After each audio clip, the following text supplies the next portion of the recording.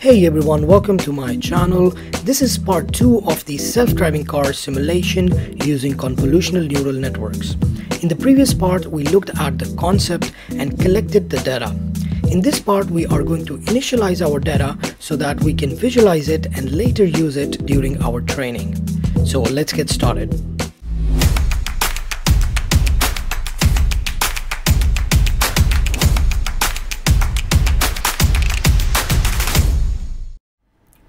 So once the installations are done, the very first thing we will do is to import our data.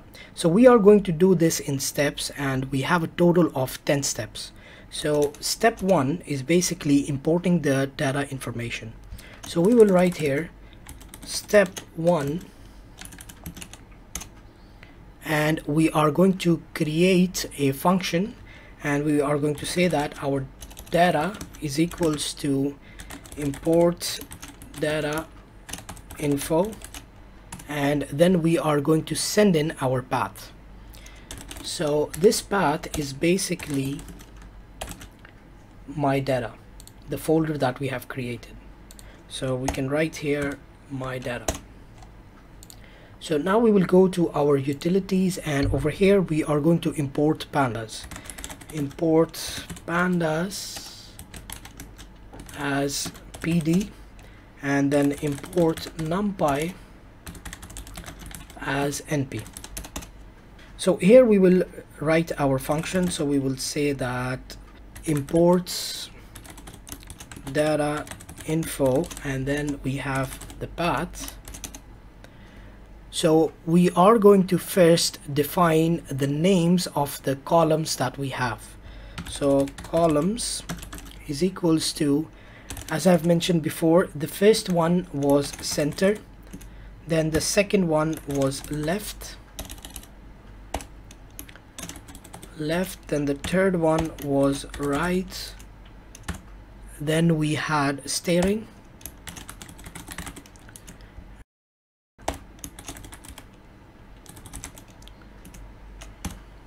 then we had brake, and the last one was speed.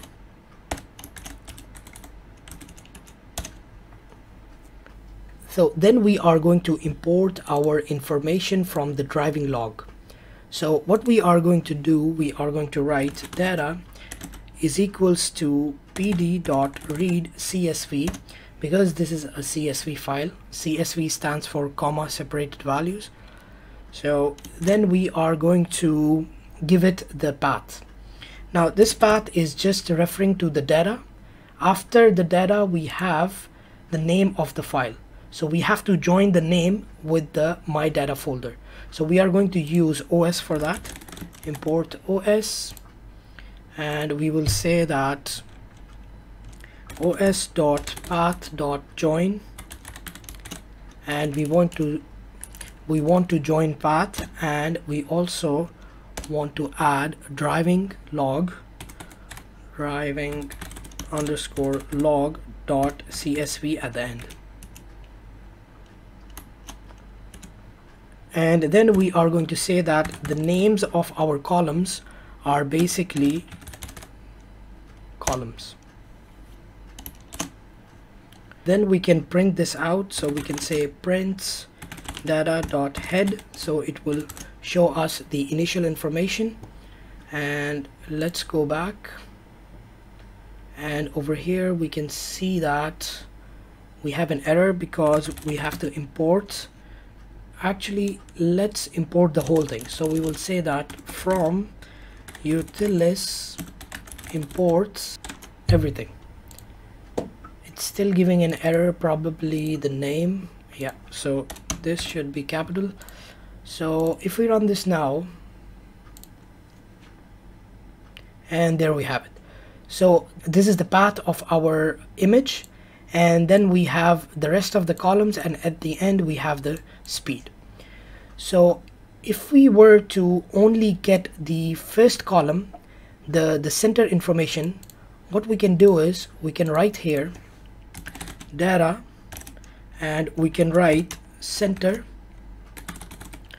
and then we can say that, for example, the first element. So let's print that out and see what we get.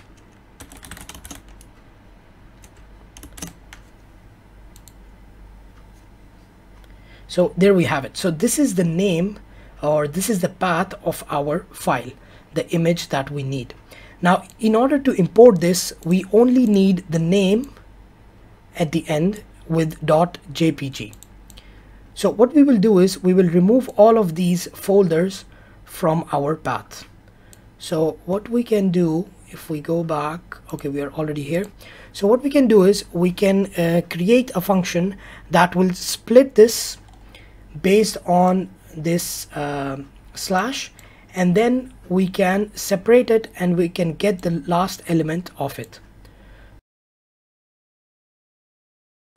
So we will write get name, and then we will send in our file path, and then we will return the file path dot split. We want to split it based on the slashes, and then we will get the last element because we only need the last part.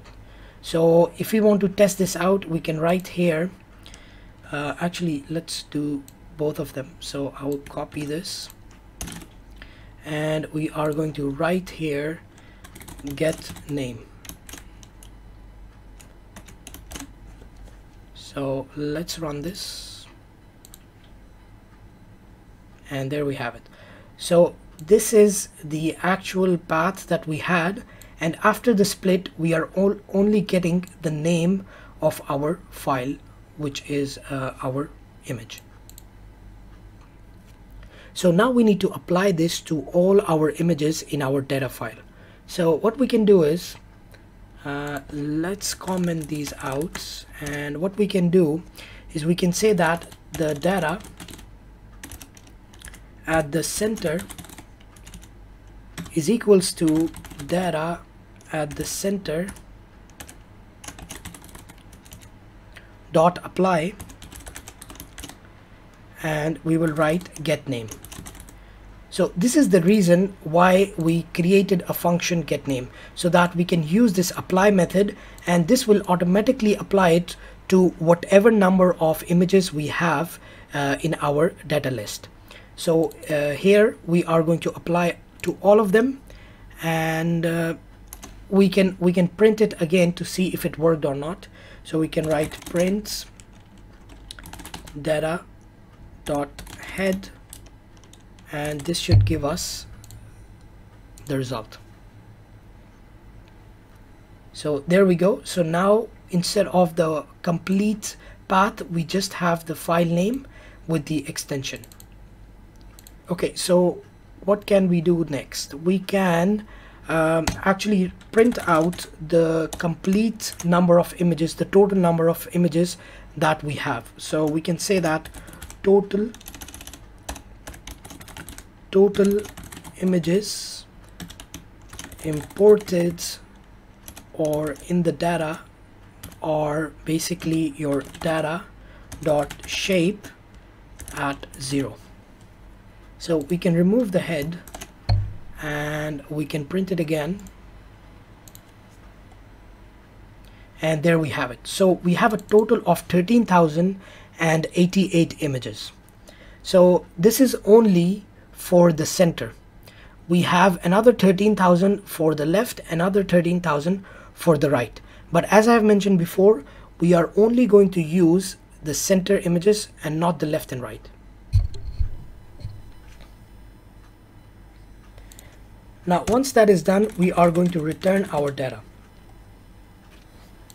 So here we will get our data. So this is it for today's video. In the next part, we are going to visualize our data and we will balance it out so that the training process is not biased. If you like the video, give it a thumbs up, and I will see you in the next one.